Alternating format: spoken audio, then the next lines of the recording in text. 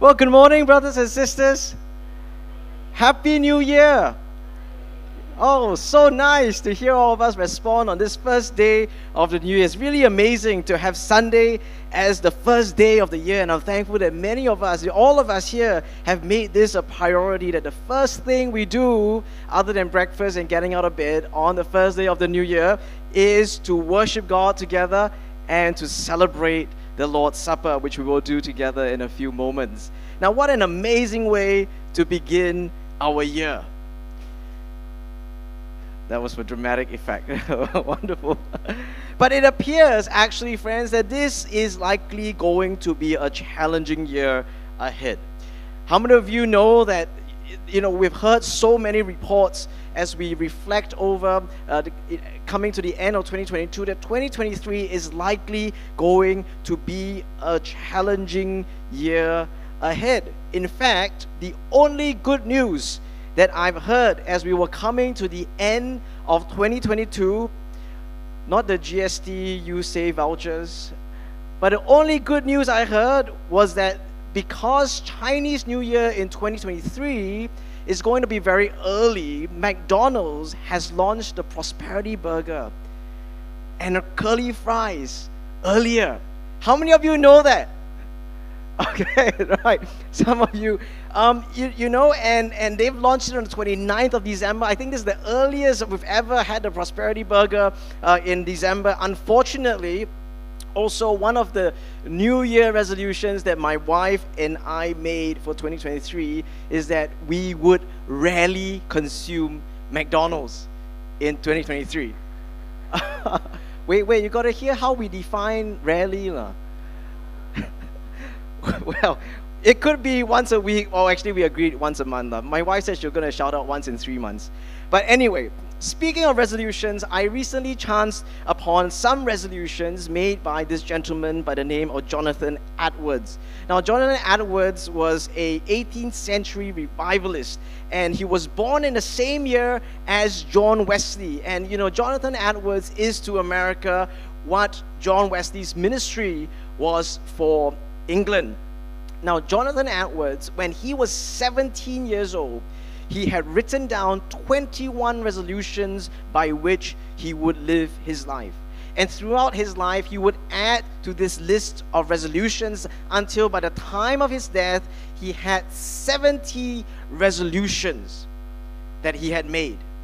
Now, I'm going to read his first resolution that he wrote when he was 17 for you this morning. This is what he put in his resolutions. The first is this: he resolved that I will do whatsoever I think to be most to God's glory and my own good profit and pleasure in the whole of my duration, without any consideration of the time, whether now or never so many myriads of ages hence. Resolved to do whatever I think to be my duty and most for the good and advantage of humankind in general. Resolved to do this, whatever difficulties I meet with, how many and how great soever. Now, it is quite a long resolution, but it really can be summarized in those first few words, that he resolved to do whatever he believed that would be for God's glory.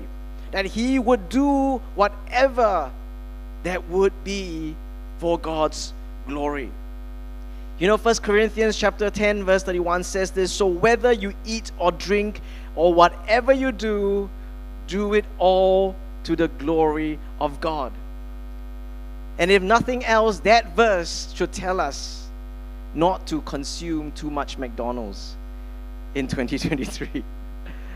But in some way, as we come together for Vision Sunday, it is to commit in some manner to a resolution or a set of decisions and commitments that we make together as a church for 2023. Who do we want to be, or who do we want to become as a church in this year? Now, our vision remains the same: nourish to flourish, building up and reaching out to every generation. And this is a vision that we adopted 2 years ago, and last year we added the line to every generation. And we base our vision from Psalm 1, which is our scripture reading for today, and I'll read it for us. Blessed is the man who walks not in the counsel of the wicked, nor stands in the way of sinners, nor sits in the seat of scoffers, but his delight is in the law of the Lord, and on his law he meditates day and night. He is like a tree planted by streams of water that yields its fruit in its season, and its leaf does not wither. In all that he does, he prospers. Friends, this is the word of the Lord. Thanks be to God. Last year when I preached from this text, I suggested that the psalmist gives to us an image of a tree planted by streams of water. And this water is life-giving, and he allows the tree to bear fruit in season. This is an image of plenty, of abundance, of bountifulness.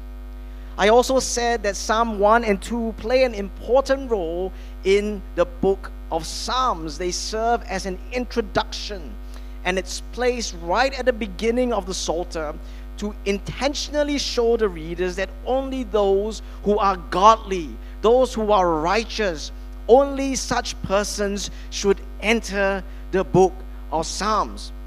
Now, Psalm 1 set it up in this way. The first 3 verses describe those who are godly, while the last 3 describe those who are wicked. And that is the contrast that the psalmist sets for us in the first psalm. That as you read the Psalter, know that there is a difference between those who will fear the Lord and walk in his way and those who will not. And as it were, those who are godly and who fear the Lord, only such persons should venture into the Psalms. For in there they will discover what it means to fear the Lord, to revere him, and to worship him. As I study these verses more, preparing for our sermon today, I discovered there is an additional way of looking at this psalm. And God revealed this to me as I was studying this passage. I realized that as we're looking at the first 3 verses of Psalm 1, that I can see 3 distinct areas that the psalmist is referring to. Now, the first is this, and I'm going to show this to you on the screen. The first is this. The psalmist speaks about the person's spiritual community in the first verse. In the second verse, he speaks about the person's spiritual life. And in the final, about the person's spiritual purpose or mission. And as I thought about that, these must be some of the most important aspects of a godly person. I think they describe 3 areas that a disciple of God must examine on his or her journey to spiritual maturity. One's spiritual community, spiritual life, and spiritual mission are the 3 aspects, important aspects of a disciple's journey towards maturity. And in the New Testament, we also see the Apostle Paul speaking about one's journey to spiritual maturity. In Philippians chapter 3, Paul writes, "Not that I've already obtained this or am already perfect, but I press on to make it my own because Christ Jesus has made me his own. Brothers, I do not consider that I have made it my own, but one thing I do, forgetting what lies behind and straining forward to what lies ahead, I press on toward the goal for the prize of the outward call of God in Christ Jesus." Friends, what is the it, the this, the goal which Paul is working towards? It is spiritual maturity. And for Paul, the definition of spiritual maturity is this. In verse 10, he says that I may know God and the power of his resurrection and may share in Christ's suffering, becoming like him in his death, that by any means possible I may attain the resurrection from the dead. Now, we don't have time to examine this fully. We had just done a sermon series on the book of Philippians, if you remember last year. But if you look at Philippians chapter 3, Paul, I realize, addresses the same 3 things that the psalmist does in Psalm 1. In Philippians 3 verse 2, Paul talks about a person's spiritual community, and he does it in the same way the psalmist does in Psalm 1, telling the disciple who to look out for. And Paul says, look out for the dogs, the evildoers, those who mutilate the flesh. He is talking about the godly person's spiritual community. In verse 8, he talks about the person's spiritual life, to know Christ Jesus, his Lord. And in verse 14, he talks about the upward call of God. You know, here as we look at the upward call of God, we sometimes think that this upward call Paul is referring to is how we can get up there to heaven. Now, some of us think that that is our life purpose, and that is the only reason why you show up every Sunday morning, so that we may one day get up there. Now, that's not a bad thing, but certainly that is not what Paul means, because in later verses he speaks of Jesus not just being up there, but of Jesus coming from heaven to earth in the day of judgment to transform the world and change us so that we can be like him. You see, what Paul means by the upward call is not to go up there, but for us to live in God's kingdom here in our resurrected life. And with this, he says, I will press on. I will press on towards this resurrection, to spiritual maturity, living a godly life with a godly mission in a godly community. That is what he is pressing on towards. As we think about that for ourselves, how can we express this journey towards spiritual maturity as HVMC as we come to 2023? Our vision, nourished to flourish, building up and reaching out to every generation. Let me unpack that for us this morning. And if you have a notebook with you, how many of you come every Sunday with a notebook? Praise the Lord for you, brother and sister, and a young sister there with a notebook. How many of you have your phones with you? Okay lah, most people have your phones. Now, would you take out your phones and open a new page? Because I'm going to tell you some very important dates that I need you to write down. Can we do that? All right, so take out your phones. Hey, don't go to your email. Don't go to your WhatsApp. I know there are hundreds of people who have texted you Happy New Year and you haven't replied them. Don't go there. Let's just focus. Open up in your phones to a new notebook or note page or something that you can take notes, because we're going to tell you some very important dates that we're going to do and work together as we grow towards spiritual maturity. Now, the first thing we want to do is to press on to grow our spiritual community. Press on to grow our spiritual community. Come, can you turn to somebody next to you and say to them, you are my spiritual community. You are my spiritual community. I'm saying that to all of you this morning. Psalm 1 verse 1 says this: Blessed is the man who walks not in the counsel of the wicked, nor stand in the way of sinners, nor sit in the seat of scoffers. Now put this in another way. It is exactly what my mother told me in primary 1. Don't hang out with the bad kids. How many of you told your kids that when they went to primary 1? My mom told me, don't hang out with the bad kids because then you will become bad, right? I told her that no, I am the influencer. If I hang out with bad kids, they will all become good.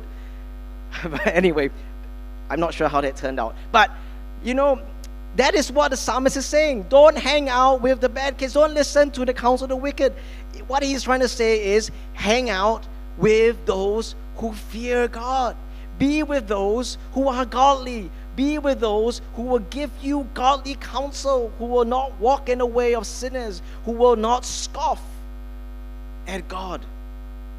Now, the writer of Hebrews puts this same thought, but in a positive way. He says, exhort one another every day, as long as it is called today, that none of you may be hardened by the deceitfulness of sin, for we have come to share in Christ, if indeed we hold our original confidence firm to the end. Exhort one another so that we will not be hardened by sin. This means that as we press on towards spiritual maturity, we need to hold fast to one another, to exhort one another so that we may remain faithful to the end. The reason we come together each week, that we gather together in fellowship, is to exhort one another, to help one another know what it means to walk in the way of the Lord and be faithful to the very end. And that's why one of the principal ways for us to grow our spiritual community is to continue our work of reclaiming life groups. We want to make life groups a priority of our church. Now, if you're not in a life group, we want to ask you to be part of one. If your life group has grown large, we want to ask you to multiply your life group. If you find that your life group has, perhaps not been meeting, we want to ask you to re-energize your life group so that you will meet regularly, because we believe that life groups is the primary way for us to grow in our spiritual community. And last year we had a wonderful life groups convention together.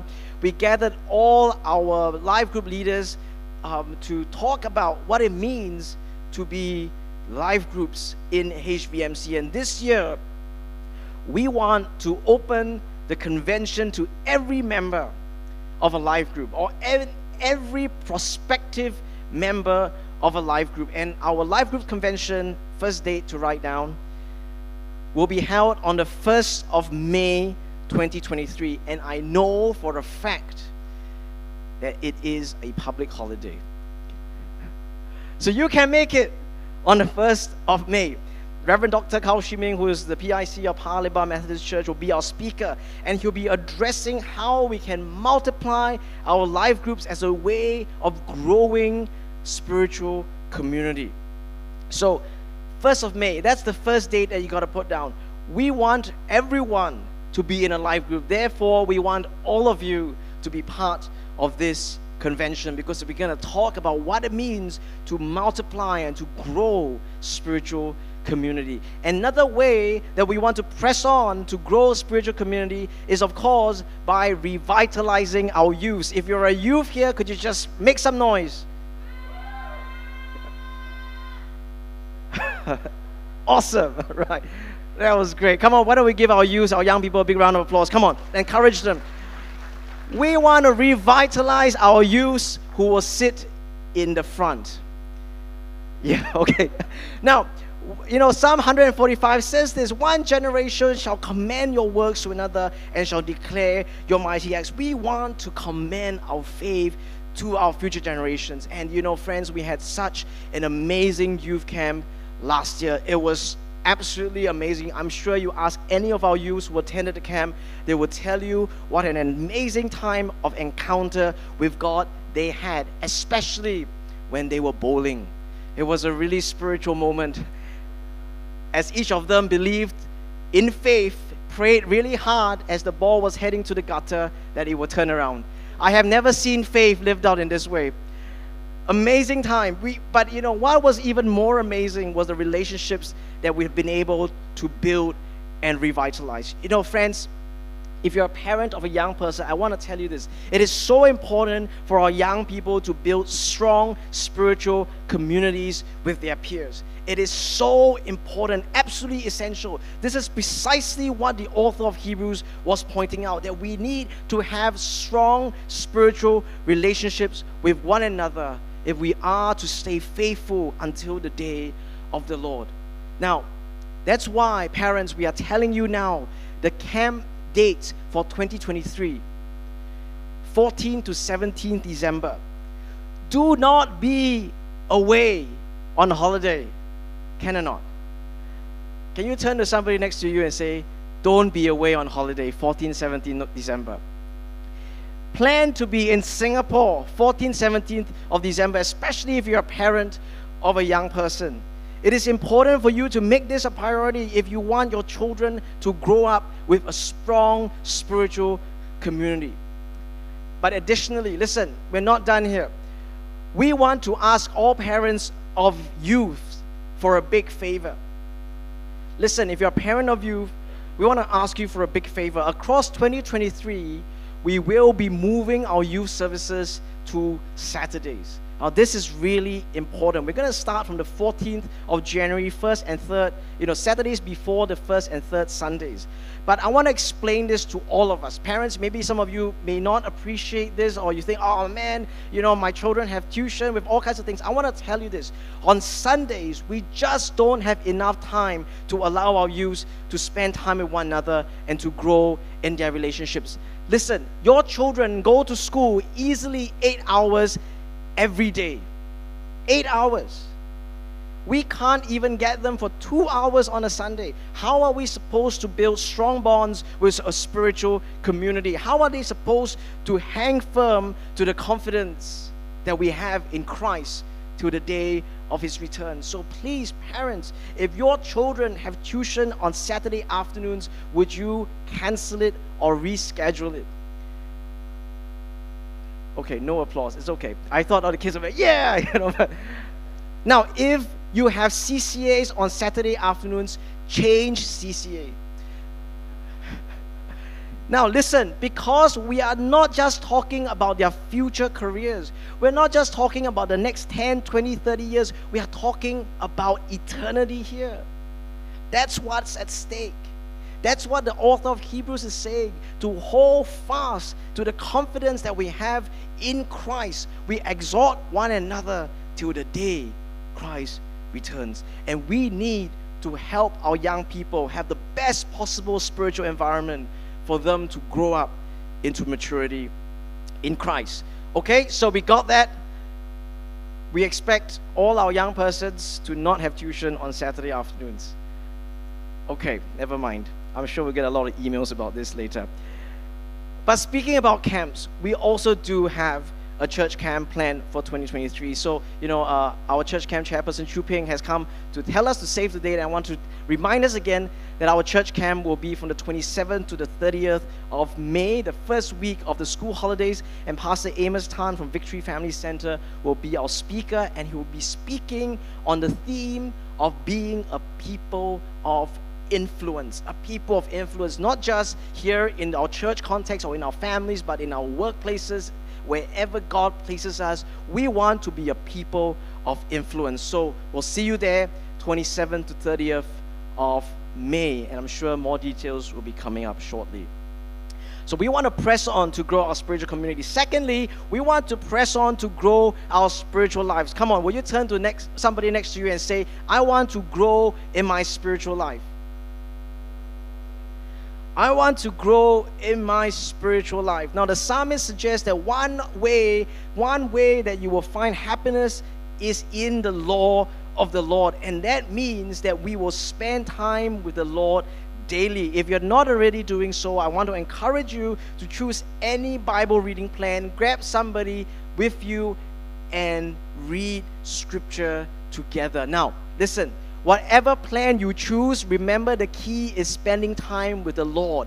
Not chasing after the goal of reading the Bible in a year or memorizing the Psalms. The most important thing to do is to spend time in the Word of God daily, in a way, whichever way that appeals to your personality the best. Now, another way, of course, for us to press on to grow our spiritual lives is to rebuild our worship lives here at HVMC. We want to rebuild our worship rhythms and our lives, a worship life at HVMC. And can I just ask all of you, don't you think we have such an amazing worship team? Don't you think our worship team has really grown, tremendously through this year? Why don't we encourage them? They are all in matching t-shirts today. So, they have grown in tremendous way, and they do that because they want to help us to worship the Lord each Sunday. They have worked hard earlier in the pandemic to record worship videos. Do you know they come every Saturday here to rehearse, to prepare themselves so that they can serve us on a Sunday? And so we want to continue to grow our worship team so that, we can be a community, a church that is really worshipful. And so if you can play an instrument, if you can hold a tune, would you please come and join the worship team? But more importantly, we want to come every Sunday with expectant hearts. We want to come every Sunday with a heart that is ready to worship the Lord, a heart that is waiting to encounter the Lord. We want our times of worship to be filled with the Spirit. We want people to say, the Lord is here. His presence is among us. I know He is because I can sense how God's people are responding to His presence. That is what we want our worship services to be. And connected to that, we will be working through 4 sermon series this year. Starting from next week, we'll be studying the book of Joshua together as we learn and to press on to trust God's promises. In the season of Lent, we'll be studying the Lord's Prayer as we learn how to pray, followed by the Gospel of Mark in the 3rd quarter, and ending off with the God and Family series in October, where we'll continue the conversation that we started last year, on sexuality, family, and other issues surrounding our home lives. But one of the most important things for us, as I said earlier, one of the most important things that I want to encourage all of us to do is to turn to God and depend on His Spirit for our church and our personal lives. You know, Jonathan Edwards, that revivalist whose resolution I read earlier, he prefaced his list of resolutions with these words. He said, being sensible that I am unable to do anything without God's help, I do humbly entreat Him by His grace to enable me to keep these resolutions. You know, friends, this suggests to us that we are unable to do anything without God's help. We can run the best programs, we can run the best youth ministry, but without the Spirit of God working in our midst, it will come to nothing. Friends, it is most important for us to be a church that depends on the Spirit of God, to be a church that is full of His Spirit, to be a church that will lean in not to good methods, to good methodology, to good skills, to come up with all kinds of different things. What is most essential for us as a church is to recognize that God's Spirit needs to move in our church. And so, in 2023, we'll be resuming our in-person prayer nights. But instead of just prayer, we want them to be nights of worship as well. And so those are 5 dates. It is the last Tuesday of the even months. Very easy to remember. Last Tuesdays of the even months except for December. Please take down these dates. If you hadn't written down anything to this point, could you at least write down these 5 dates? Print them and stick them on your fridge or on your mirror. These are going to be amazing nights of worship and encounter. We are not going to rush through our times of prayer. We want to spend time with God in worship. We want to encounter the Spirit of God, the presence of God at each of these meetings. Come, make this a priority so that we as a church may grow in our reliance on God and receive His empowerment for our lives. And this is not just about your lives in church, this is about your lives in your families, in your workplaces, in your careers, in your finances, in our nation. We want to be a people who will come to the Lord on our knees, experience His goodness, experience His presence, and offer our intercessions. In addition to pressing on in prayer to grow our spiritual lives, we also want to press on to grow in our study of God's Word. In 2022, we had 12 young persons, or rather 12 persons, young and old, I'm not so young, but 12 young and old persons complete the Disciple One program. This has really been life-changing for many of the participants, and I hope all of us will seek the Lord on whether you would like to be part of this class in 2023. The intake is open, and so please register by emailing thomas@hvmc.sg for more information. But this will change your life. I promise you, you will not regret taking up this course. Now, you may sort of regret first few months because you have a lot of reading to do. But once you get into the rhythm of it, it will be amazing. I promise you, be part of this. And Pastor Loretta will be leading this together with some of the other leaders, facilitators, or rather she will be there as one of the co-facilitators. And we want to study God's Word seriously as God's people. And so I encourage you to sign up for this, right? To study God's Word. And in Disciple 1, you will read most of the passages from Genesis to Revelation in this course. And so you will come to know the entire, as it were, guidance and leading of Scripture through this 1-year program. This year, we will also be launching our first Alpha Marriage Preparation course. I'm not going to ask how many of you are getting married between now and next year, just in case you haven't proposed yet. But if you are getting married, or if you plan to get married this year or in the first quarter of 2024, please would you join this class that we will be running in March to the beginning of April. 5 classes. We're running this in conjunction with Alpha Singapore, and this will guide you and help you prepare for marriage so that you can grow your spiritual lives together as a couple. This is important. You must come as a couple.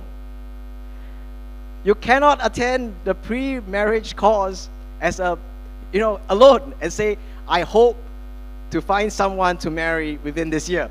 That's not how it works, okay? So you need to come as a couple, but you don't need to be engaged. If you are dating and you're working towards marriage, we encourage you to be part of this class. And so write down these dates: 1st, 8th, 22nd, 29th March, and 5th of April, if you're getting married this year or in the first quarter of 2024. We want to grow our spiritual lives together, pressing on this. But finally, we also want to grow in our spiritual mission by reaching out to those around us. Now, over the last year, I think it's become clear, increasingly clear to us, that our primary mission field at HVMC is ACS International. You know, God has positioned us uniquely to be able to reach the students and the staff of ACS International in a way that no other church can. And for 2023, we are pressing on in this mission to reach ACS International. And we have already started by identifying 3 areas where you can serve as we seek to refresh our ministry to ACS International. You can serve as a befriender to befriend foreign students and staff. You can, join the job shadowing program to allow older students to shadow you as you work, so that you can engage with them personally. And we are also going to be running the Alpha course after the religious emphasis week around Easter. So we really need all of you to see ACS International as our mission field.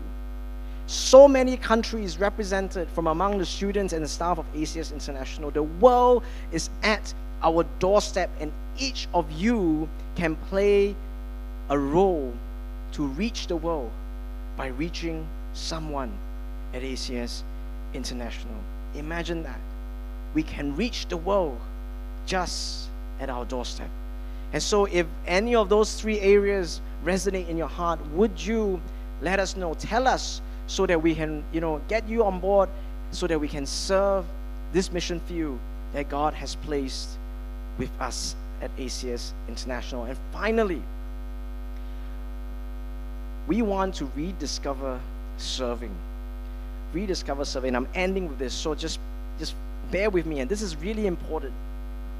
As I was reflecting towards the end of the year, I couldn't help, as I said earlier, but notice that all the newspapers and every news outlet seem to be pointing to a challenging 2023.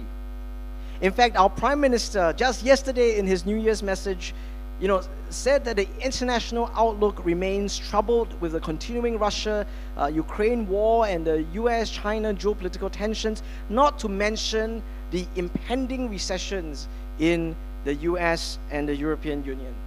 Now we've experienced this in 2022. Tech layoffs that we've seen never before have these tech giants in the last decade retrenched, and we've seen and experienced that as 2022 came to a close. I think we can all agree and sense that the landscape in 2023 is a challenging one. In the midst of all of this, I felt the Lord, as I was reading those newspapers, lead me to the book of Malachi. And Malachi was prophesying at a delicate time for Israel. You see, after the exiles that we studied in Nehemiah had returned to the land, and after the early years of religious fervor had given way to spiritual apathy, the people were once again faced with challenges, economic and security challenges.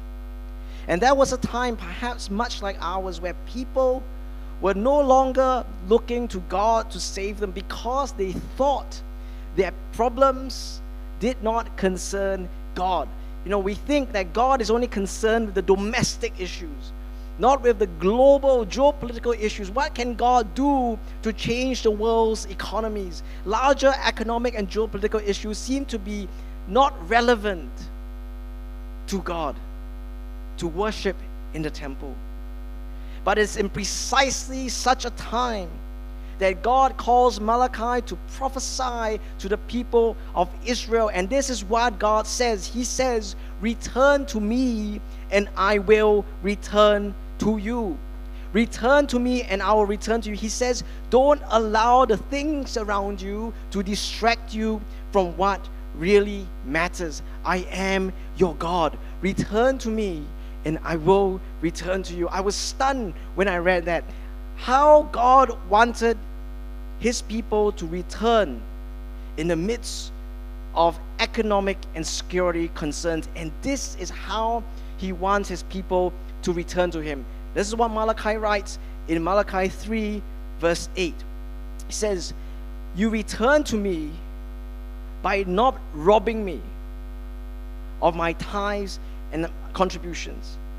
You see, Malachi was saying to the people, yes, you are facing economic hardships, but you know what? This is not the time to withhold your giving to God. And secondly, return to God by serving God instead of claiming that serving God is vanity.